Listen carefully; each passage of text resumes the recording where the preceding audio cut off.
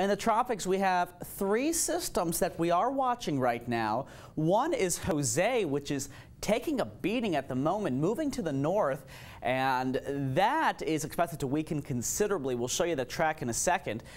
Obviously, a lot of people have been talking about Maria. It is expected to become a major hurricane within the next few days as it moves to the west-northwest. And then we have Tropical Depression Lee, which will fizzle out in the next couple of days. So first, let's take a look at Jose. As it moves to the north, it's going to encounter cooler waters.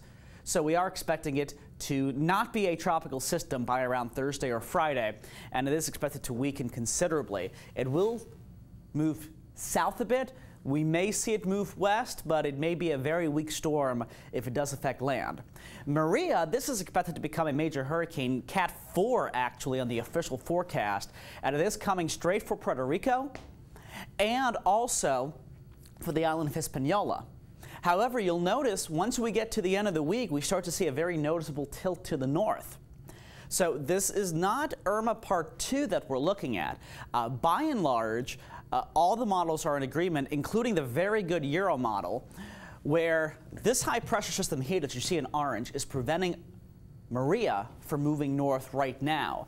But there is a weakness by the week's end that's going to allow Maria to move to the north. And potentially, we're not quite sure, there is some potential for U.S. impacts, but this could potentially be a fish storm if it continues to move to the northeast.